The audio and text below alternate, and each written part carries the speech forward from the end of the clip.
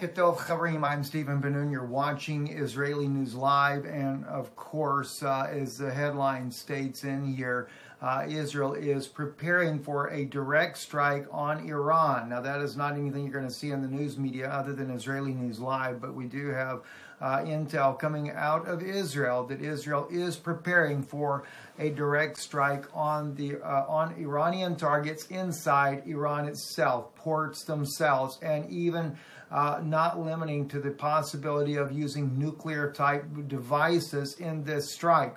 I would think more along the lines of bunker busters, which are, they do have a limited nuclear capability in these strikes that would possibly be used there.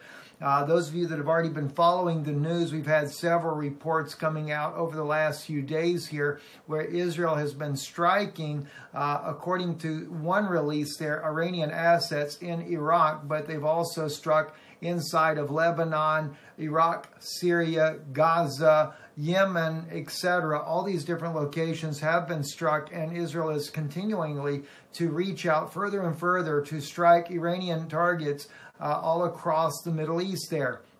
There was a report earlier today, I say earlier today, only within the last hour, where both President Erdogan of Turkey and President Putin of Russia have come out and are talking about how that the situation could escalate, and instead of bringing peace to Syria, this could cause Syria to plummet even into a darker war that has already been going on for the past 8 years.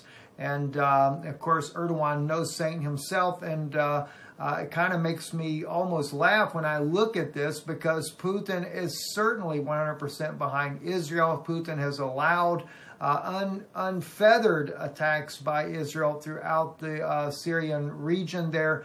And then, of course, you have to realize the United States is also permitting Israel to strike inside of Iraq as well.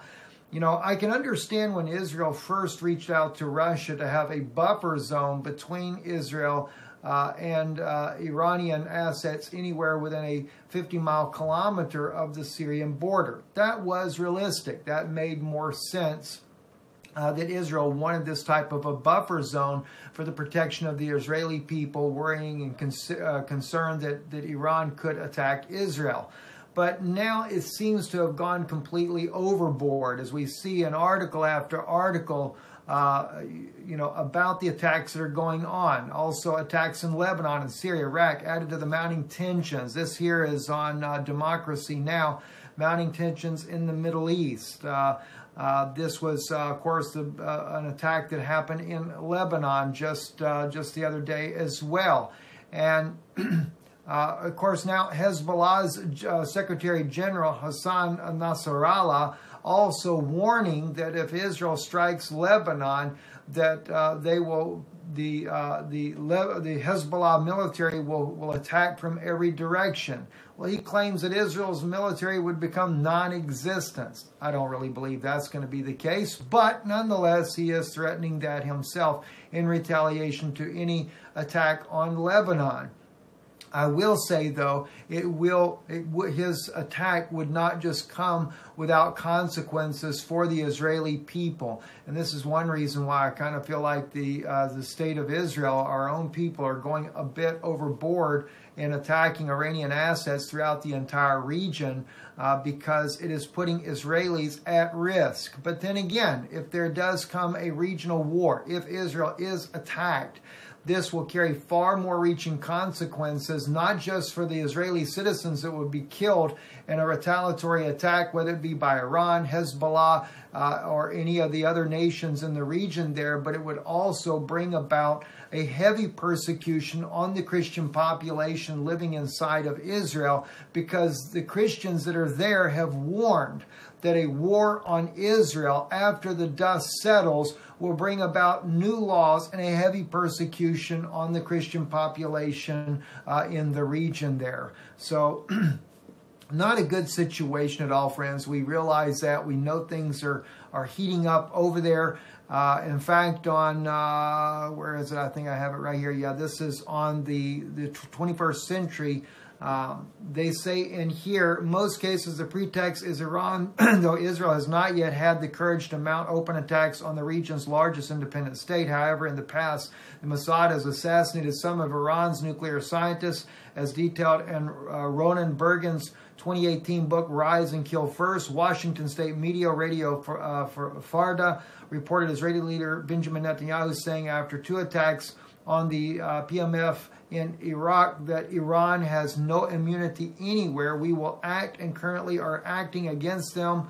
Iran, wherever it is necessary. Most have taken this as an admission, and it is the same rationale used for Israeli attacks on Syria and Lebanon. Again, though, the information that we are getting from Israel is that Israel is preparing to do a strike on Iran directly.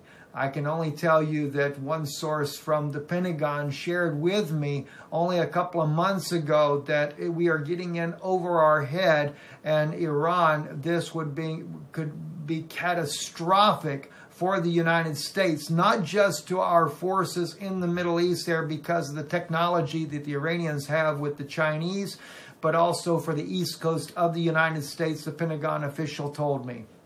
So we are dealing with a very serious situation that is happening, and couple this along with the information I shared with you last night, how that there are even ministers that, and I assume this is part of the clergy response team initiative that have been given passes to be able to escape what is coming here in the United States. So I don't put anything... I don't take anything just lightly at any point now. We are certainly living in a very troubling time. I can only see that as the wars, and this will probably be where everything begins, and I was told originally it would begin in the Middle East. Once we saw an attack on Iran, there would be a possible limited nuclear strike on the United States, that we also, as Americans, could expect that there would be a genocide of the people in this nation that would follow after that. So this is why we see even President Trump currently trying to bring out new gun laws unlike anything else you could ever even imagine. These new gun laws that President Trump, here he is supposed to be a Republican, should be standing for the Second Amendment right, which is what he pledged to do after the NRA gave him millions of dollars in support to become president of the United States. Now he stands in solidarity with the Democrats on 4 of the 5 laws they want to have enacted. I can only imagine, as we know, he was a Democrat originally, so he only converted to become a Republican, and that was to woo the American voters on his side. We do know that if he is in power when all this unrest comes, allegedly 14 months from now, and we go into a situation this nation would go under martial law, and of course they would round up your guns then. It's not going to be very good. Then guess who marches in right afterwards?